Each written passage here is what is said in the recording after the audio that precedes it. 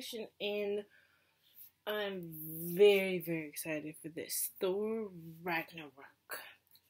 The first Thor was okay, second one was just and this one, it seems like they're taking a tone from the Guardians of the Galaxy and putting more color into it, because this is going to be a new Thor. I think it's going to be the last one. I hope not. I hope they have one more, because there are tons of characters they haven't even put in there. One of Thor's biggest villains, Enchantress.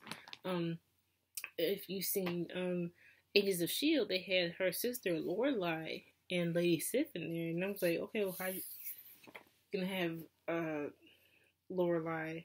I think her name was Lorelei, but the Enchantress or Aurora's sister in there, you're not gonna show her. Maybe she's gonna be in this movie. If so, they haven't showed her. I saw they have her, the Executioner, the flaming axe. I think that's what he has. And if he's in there, then she damn well better be in there, because otherwise this whole thing doesn't make any good freaking sense. But anyway, I'm just I already know that I heard some people say that since technically Kate Blanchett's character is Hela, is basically like the goddess of death, she says in this trailer, then that means that Thanos, the big baddie from Guardians of the Galaxy, and also he's going to be the big baddie in the next Avengers movie with everybody that comes in there. So obviously, it's going to take 2 movies to kill him, because he's crazy strong. But anyway, let's get into this trailer, because I'm very excited for this. Alright.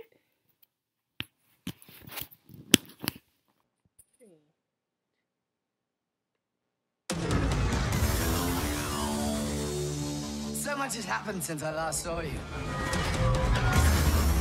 I lost my hammer, like yesterday, so that's still pretty fresh. And then I went on a journey of self-discovery, where I met you.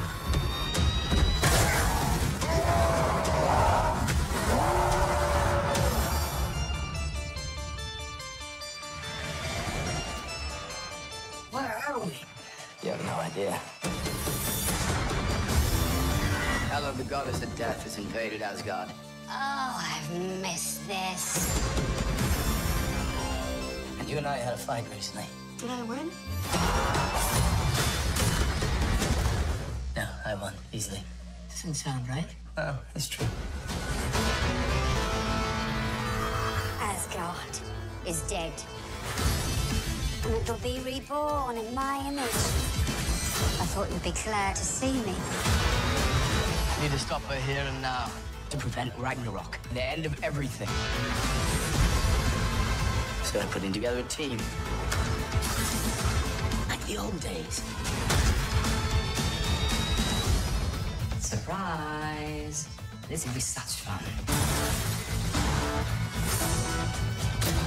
Hello. Hi. He's a fighter. Here we go!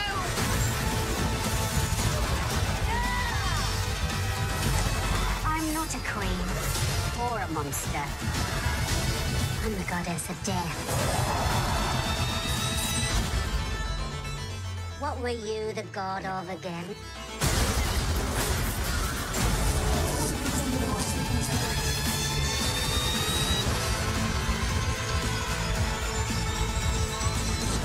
We're the same, you and I. Just a couple of hot-headed fools. Yeah, same. Hulk like fire, Thor like water. Well, we're kind of both like fire. But Hulk like raging fire, Thor like smoldering fire.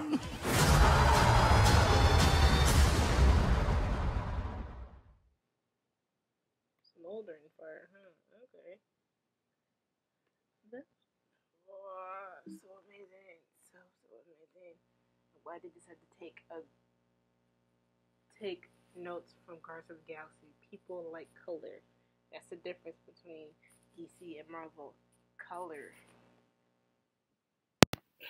That's the difference between DC and Marvel. Color, fun, excitement, comic books, not real life. All the color, I can't even. In the comic books, Hela, the Goddess of Death, is technically like Loki's daughter. He I don't know what, something happened to him. He decided to went off and he had Hela, had this giant wolf, a dinosaur. But that's going to like mythological, like the real mythological, not the comic book. That they sort of mix it together. But